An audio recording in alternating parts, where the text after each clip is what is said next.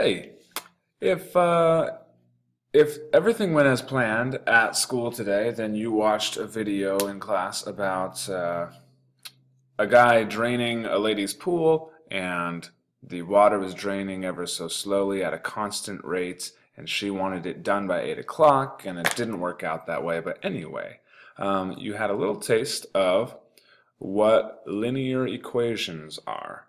Now we also use this word functions or function rule. So if you hear the word linear equation or function rule, they're kind of all the same. But let's take a look at this because we have a lot to learn today. So check this out. Relations and functions. We're on 11.1 here, starting chapter 11. As I said in class earlier, I'm sure, what you're going to learn in this chapter 11 about linear equations, how to graph lines and whatnot, is so applicable to so many scenarios in business and in science and in life. So here's the start.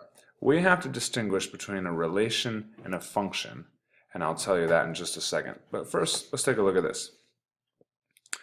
Your soccer team is selling glow sticks to raise money. The team paid $50 for a case of 48 glow sticks and sells each glow stick for $3. I hope these are the thick kind of glow sticks, because I don't know if I'd pay $3 for one of those little skinny ones.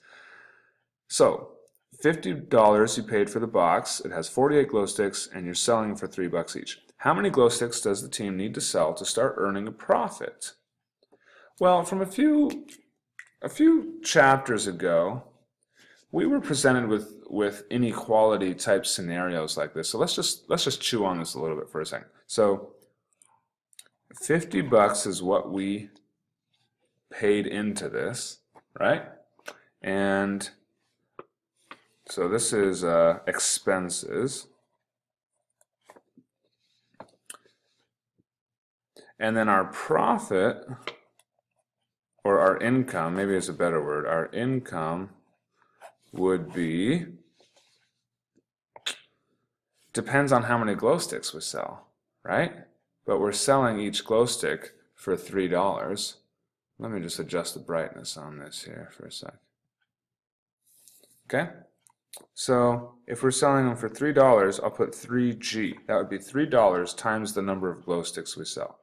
Now let's just write an equation here. Our profit, P, our profit would equal the amount of income we have, 3G, minus our expenses. Isn't that right? So if I sell 5 glow sticks, that means I would make $3 times 5, that'd be 15, but I already paid 50, so 15 minus 50, my profit would be negative 35, right? That would not be profit, that'd be a loss. So how many do we have to sell? Well, guess what? This right here is a linear equation. It is a function rule, if you will. So let's talk a little bit more about that and see what happens.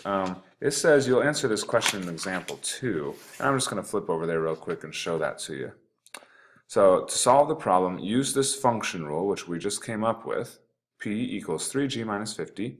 P is the profit in dollars. G is the number of glow sticks that your team sells. Now, you can make a table. Pay close attention to this, okay? You can make a table that has input on the left, function in the middle, and output on the right. And here's what you need to understand. A function, or a function rule, or a linear equation, okay, in this case, I'm going to use the term function rule, because that's what your book is using. A function rule is like a vending machine. If you stick something in, $1, you get a can of pop. If you stick in $1.50, you get a Powerade or something. If you stick in 50 cents, you get a little juice box. Okay? You input one thing, see if I can do this right. You input one thing into the vending machine, and it spits something out. You need to start thinking in these terms with function rules. I can input whatever I want to.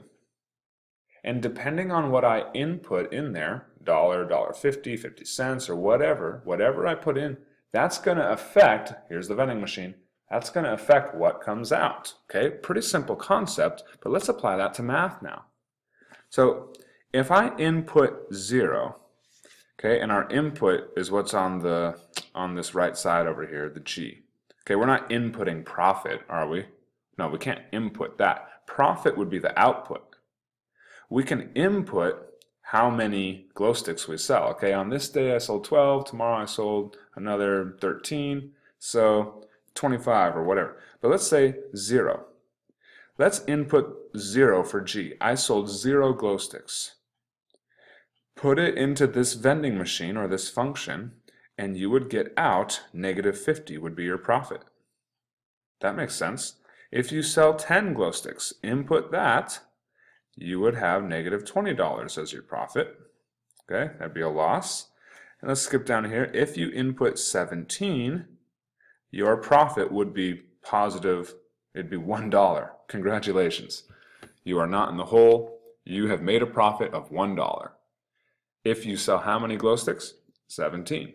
So if you can sell more than 17 glow sticks, if you sold all 48, what would that be? 3 times 48, 120, and another 20, 144-ish.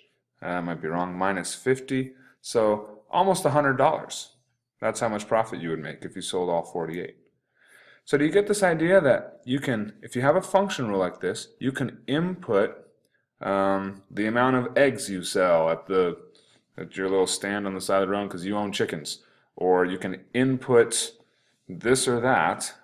There's endless scenarios where you could use function rules, and then the output comes out on the other side over here. You stick it through the function, comes out the other side. Okay, but there's a couple more terms that we gotta understand. By the way, the chapter title is Relations and Functions. We have been talking about a function so far. How would you feel if you and your friends walk up to a vending machine and you've been playing basketball all day at the park or whatever you do, and you're thirsty, okay?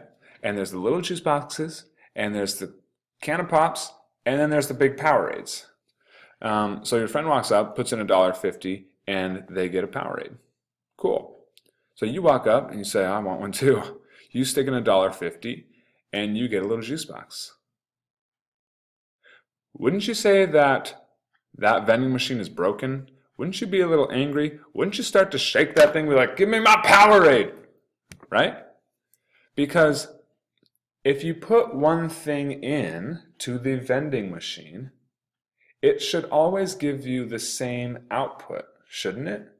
If it's working right.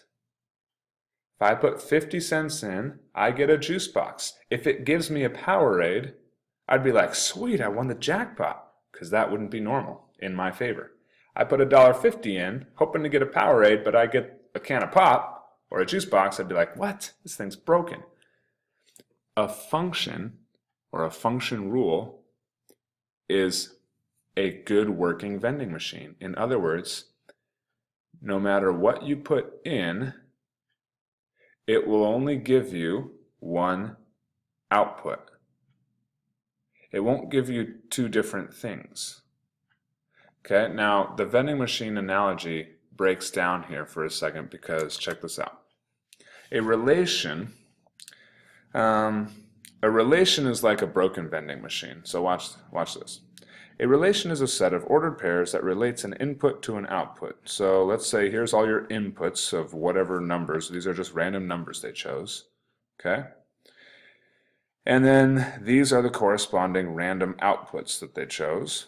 Okay, so this is a relation. 2 is related to 5. 4 is related to 7. -1 is related to 15. 0 is related to 0. Now, a relation is a function. A specific type of relation is called a function, or a function rule, if for each input there is exactly one output. In a function, you can say that the output is a function of the input. So watch this. Let's look at example 1. Tell whether the relation is a function. So we've got some ordered pairs here, right? These are like coordinates. This is like the x and this is like the y. 0 goes with 2. This is like input, output, okay? If you put a 0 in, you get a 2. If you put a 1 in, you get a 4. You put a 2 in, you get a 6. You put a 3 in, you get an 8. See that pattern there? Let's see, is it a function? Each input, there's exactly one output. Every input I put here is giving me one output, right? It's not like, so here's the difference. Let me just put this right here. What if there was another one in the list here that said 2, 7? That would be like putting $1.50 in and getting a Powerade, and then putting another $1.50 in and getting a juice box. You put a 2 in here and you get a 6. Okay, so the next person walks up and they're like, hey, I want to put a 2 in because I want a 6. But then they get a 7. That's not right. In this case, for each input, here's an input of 2. There is not exactly one output. There's 2 different outputs. Let's say the third guy walks up, puts in a 2, and they get a 100. That's not fair. That's not right, is it? So if these coordinates, or these ordered pairs, were included in this data set would be considered a relation. Because these numbers are related to each other, okay. But in this case, without my added numbers, my added ordered pairs, in this case, this is a specific type of relation called a function, because every input has exactly one output. Now, one more thing. See if you can understand this. If I put a 4 in here, okay, I'm just going to add on to the end of this. 0, 2, 1, 4, 2, 6, 3, 8. And I'm going to do a 4, 8. The output here is the same as the output here, 8 and 8. But the inputs are different. Am I getting exactly one output for every input? Well, 0's giving me 2, 1's giving me 4, 2's giving me 6, 3 gives me exactly one output, and that's 8. 4 gives me exactly one output, and that's 8. Doesn't matter that it's the same as that output. That's okay. We could do a 5, 8. That's okay. But if there's the same inputs, like 4, so 4 gave me 8 here, and then I do 4 here, and it gives me a 10, that's like, ew, ew, not okay. All right, so you can have different inputs. You might have to rewatch this to wrap your mind around. You can have different inputs giving you the same output, 8 and 8, and that can still be a function. But you cannot have different, let me watch my words here, you cannot have the same input give you different outputs. So back to our vending machine example. So it's like this. The vending machine would be broken if you put $1.50 in, you get a Powerade, and then you put $1.50 in and you get a juice box.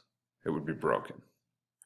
But it would be okay to say $1.50 gets you a Powerade, and let's say on like the little menu of the vending machine, $2 also gives you a Powerade. Okay, that would be weird. We don't see that, right? But $1.50 gives me a Powerade. Oh, you know what? That could happen. What if you don't have change? What if you just have dollar bills? So I'm the vending machine maker man, and I'm like, hey, if they have exact change for $1.50, I'll give them a Powerade. But if they don't have exact change, I'm going to also give an option of you put $2 into my vending machine and you still get a Powerade. That would still be a function because there is exactly one output for different inputs.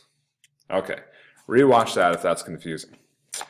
So, is this one a relation or a function? Well, it's obviously a relation. All these ordered pairs, are relations. There's inputs and outputs. But is it a function? Well, I've got 2 9 inputs, and they're giving me, that same input is giving me different outputs. That's not okay. This same input of 25 is giving me different outputs. This relation is not a function because same inputs are giving me different outputs. Okay, your turn now. Let's look at the bottom. Just do this one more. Is this a relation or a function? Right down here. Can you see that? Input, output. Input, output. Ooh, different inputs giving same output. That's okay. Input, output. Input, output. Ooh, this input. Ooh, check this out. Look where my finger and my pen are. Same input, -2 and -2, but different outputs, 4 and -4. This is a relation, not a function. Do you see any same inputs here? I don't see any same inputs. Therefore, it doesn't even matter what these numbers are. There's no same inputs, so this is a function. All right. That's the first step to understanding these linear equations and stuff. And this is kind of a hard concept to grasp. It's not always going to be this difficult. There's some stuff that's a little more concrete, but there's the relationship between, or the difference between a relation, ordered pairs, and a function, ordered pairs with exactly one output. Now we've got to talk about two more terms, and let's get on with it. So, domain and range. You might know from an older sibling, or even from some of your own experience, that you can graph functions, right? And I'm already over time here, but that's all right. I'll try to speed up a little bit. You can graph functions in a coordinate plane, x and y. So a function you graph might look like that. Okay, just a line. Well, did you know you can also, sometimes they go out here, right? Or sometimes they look like parabolas. Now, these two words, domain and range, all they mean is the domain is how wide is this graph. So let me do this little line right here. Oh, just put little endpoints on it like that. The domain of this graph, okay, that's a graph. The domain of that is very small. It's the x values. How far is it? How wide is it, I should say. That's the domain. How wide is this? Well, the domain would be between, like, 1, 2, 3, 4, 5, 6, 4, 6. The domain would be between 4 and 6. Range means how tall is it? That's the range. Now, this huge line going all the way through my graph, what's the domain of that? Well, that's like all the way from -8 up to +10. The domain is how wide it is. The range is how tall is it. The range would be all the way from negative, because look, I'm in the negative y's over here, -2 up to about +6. That would be the range. So, the domain of a function is a set of all possible input values. Oh, there's a clue. We always graph the input axis as the horizontal axis, and the output axis as the vertical axis. That'll make more sense later. Okay? Domain of a function is all the set of possible input values. So the domain of this function, well, you can sell 0 glow sticks, and you could sell all the way up to 48 glow sticks, right? All of your possible inputs would be 0 to 48. So 48 is the domain of this function. What are all the possible profits? Well, the range goes from -50, your profit would be -50 would be your worst profit, all the way up to, looks like 94 would be your best profit. I said close to 100. Yeah, that's close to 100.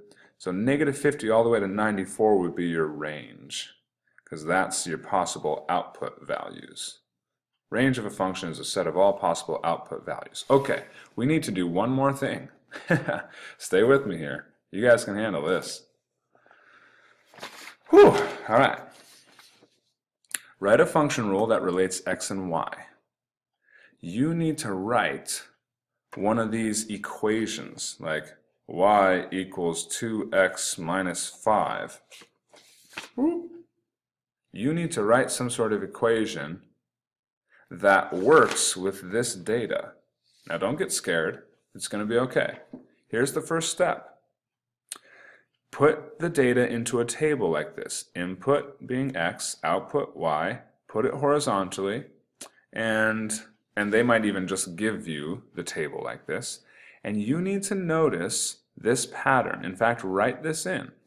-4 to -2 is adding 2. Oh, and that's adding 2, adding 2, adding 2. And the output is adding 2 every time. Okay, now sometimes that won't be the case. Sometimes you'll be adding 2 on the input every time, but the output will be adding 4 every time. Okay, but in this case, it's 2 and 2. So, here, right here, guys, is the key, the ticket to ride. Y equals AX plus B. Y, remember this, Y equals AX plus B. You'll hear this a lot more for like the whole year in algebra class. Y equals, and they'll talk about it in terms of MX plus B, but these are essentially the same thing. Okay? Now, you start with this, Y equals AX plus B. The Y and the X are just going to stay Y and X. We're not going to put numbers in for those, but we are going to put numbers in for A and B. So, how do you do that? Step number 1. You're going to have to flip back here to example 3 to do this, okay? Step number 1. A is the change in output, so this 2 here on the bottom, divided by the change in input, 2 on the top, both positive 2's. So, A equals 2 over 2. Now, if there were 4's on the bottom and 2's on the top, it'd be 4 over 2, which would be 2. But in this case, it's 2 over 2 equals 1. So let's plug the 1 in for the A. That's what they did here. That was step number 1. Now we just need to find the amount for B. We actually need to find a number for B and replace the B. Here's how you do that. To find B, choose an input-output pair. What does that mean? Up here, here's an input-output pair, -4, 1. Here's an input-output pair, -2, 3. We also call these ordered pairs, right? Or 0, 5. Choose any one of those. I'm going to choose 0 and 5. That's what they did, because 0 is pretty easy to work with in math.